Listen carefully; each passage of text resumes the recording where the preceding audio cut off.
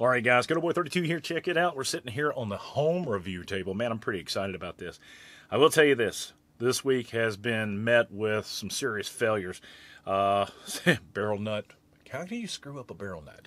Well, KB32 can show you how to screw it up. How do you strip out a bunch of screws? Well, I sure as shit can show you how to screw up and strip out a bunch of screws. I will tell you this right now. This screw extractor kit is probably one of the best things that you can invest in, especially if you're doing a lot of stuff like I am. Hand guards, stripping out screws on hand guards. Guys, I've had a bad week, but I will tell you this. One of the best things that happened this week is this guy right here showed up in the mail. This is the new Holosun HS507C X2 with ACSS Vulcan reticle. Now, you may ask, what the heck is a Vulcan reticle? Well, it's basically a chevron with a circle around it. Now, what does this mean to you? Well, let me show you something really quickly. Before we break this out, this is the 506. This guy right here. This is one of the originals. One of the things, if you're not accustomed to shooting with a red dot, now I mean for guys who are not accustomed to shooting with a red dot, these guys are out there shooting every day, it becomes second nature to you. You find that dot. So right there, that is the old 506, where you got a single dot. Now, sometimes people have issues trying to locate the dot. If you don't have an alignment, or you don't have the dry fire skills or the practice of bringing this thing up, you can oftentimes, it takes you a second to find that. Now, what does that mean? Well, that means time. Time is money, as I would say, especially in the competition world or even in the tactical world. How do we remedy that? With this guy right here. It has a chevron, okay, which is a 10 MO away from dot edge to edge, and then it has a circle. Now, the cool thing about the circle is it kind of gives you a guide of which direction you need to turn this thing in order to make it work. So basically, the specifications on this are pretty much the same as they've always been. Now, the old 506, you had to take the whole optic off in order to change out the battery. And as a matter of fact, I just put a new battery in this guy. Shows you how old this thing is. But basically, let's talk about this thing. The Holosun 507C X2 ACSS is a new generation of pistol red dot sight packed full of features like the multiple reticle system, solar failsafe, shake-awake technology to ensure your reflex sight is always operational when you need it. Yeah, that's pretty cool. Straight from the book. First of all, you have a manual on how to operate this thing. Then you have some blue Loctite, and here again is the optic itself. Now, it does come with a detachable Picatinny rail plate right there, so you can attach it to a pick rail. And then this is set up for basically the RMR, the same screw pattern. As you can see, let's see, right here, basically this way the others are set up. So what I want to do, let's go ahead and mount this guy to this here little pistol.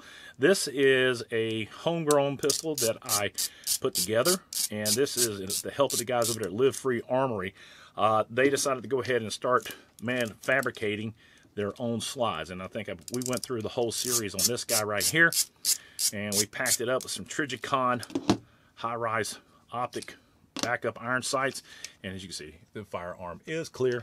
We'll go ahead, safety trigger, and all we got to do is mount this guy right here on top of it and screw it in. Now, the system does come with the short screws and the long screws. I actually never really had this guy mounted onto a slide until the other day when I actually got the long screws. That's why it's sitting here on this. And we are going to eventually turn this into a functional firearm. But it does come with the short screws and the long screws, and this really cool, nifty little screwdriver set. All right, so one of the things you can do is you can take it and replace the battery, which is on the side right here. Let's go ahead and show you that operation. All right, once you have that screw out of there, all you have to do, there are little slots right here. You take your screwdriver, pop it in, and pull it out, and there's your battery. So you don't have to pull this thing off to change out your battery.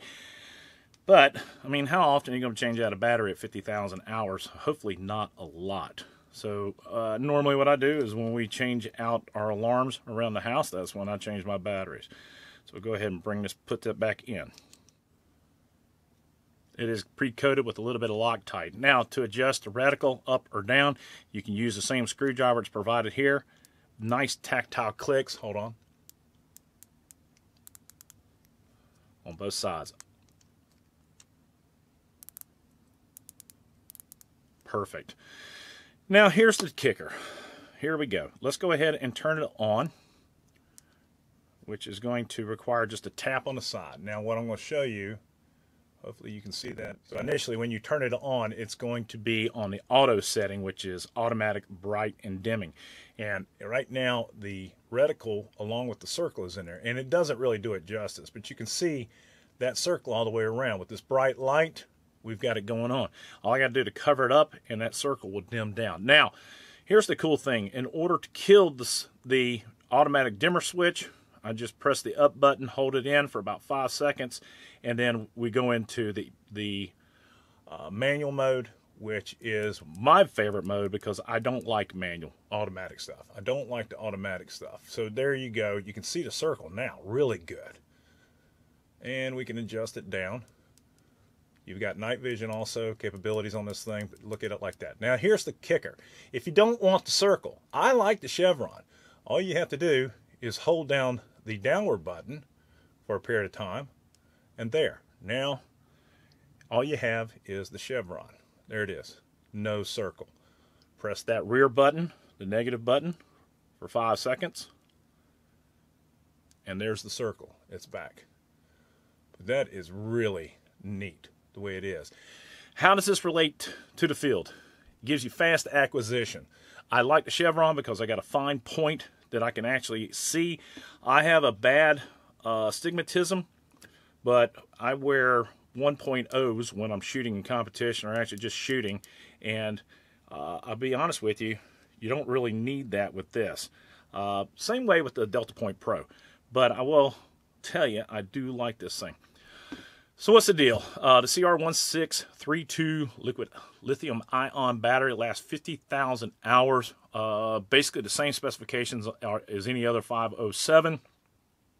But guys, this thing, it's a different world. It's a different circle, in other words. I do plan on putting it on this particular firearm right here. As a matter of fact, let's do that real quick. We're not done yet. Go ahead and take our screwdriver that has the torque head on it. Drop that bad boy in there.